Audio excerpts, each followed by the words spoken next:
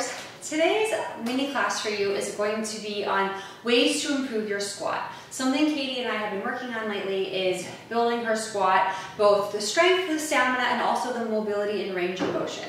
Squatting is a super important skill. There's so many times in your life you're going to have to squat. It's a great way to strengthen your legs, to build bone density, etc. And it's an exercise that costs no money that you can do at home, at the park, and really do anywhere in the world. Yes, equipment and weights are great for it, but you really don't actually need any props to do it.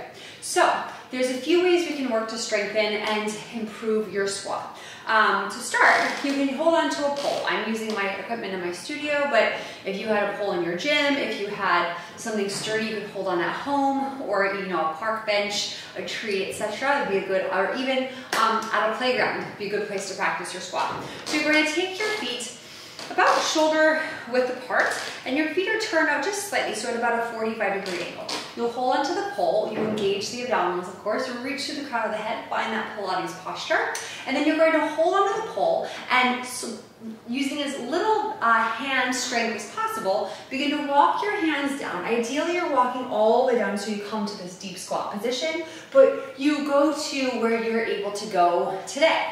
Pull the abs and reach to the crown of the head as you go. I don't want to see you tip forward. Imagine you're sliding down a wall that's behind you. Again, walk down, and you're really digging through your heels. The dig of the heels is essential to finding that glute and hip strength. Good. Again, and you can play with how slow you go walking down, how slow and painful it is to come on up. And then you can also work to see how little do you use your hands. How little can you use your hands to come up? So I would say practicing that for 8 to 10 is a really good way to build the strength and work on the range of motion that we need in the hip, the knee, and the ankle joint. Improving your squat is a combination of both strength of your hips, your legs, your abs, really your whole body, but also mobility of your hip, your knee, and your ankle joint.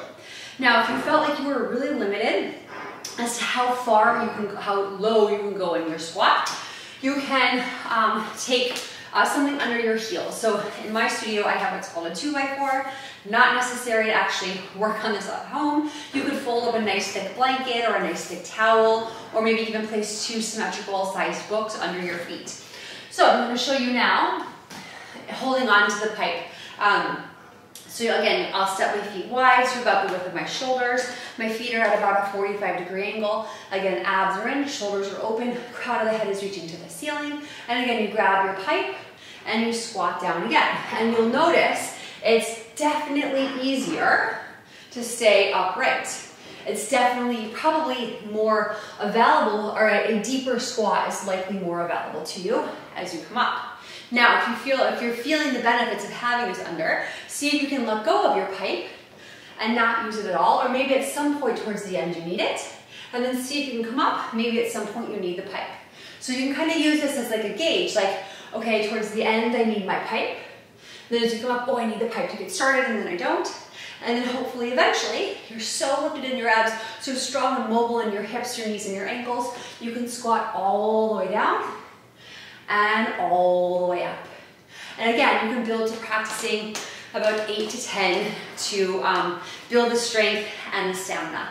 There's so many ways to squat and to build your squat, but those are 2 of my favorite ways to start to incorporate it that are really available and really require no props at all. If you have any questions on squatting or want to check out more of my workouts, there's many on Katie's Wake Up Call. And most importantly, a little Pilates goes a long way. I really hope you found this informative. Please reach out to me if you have any questions. See you soon.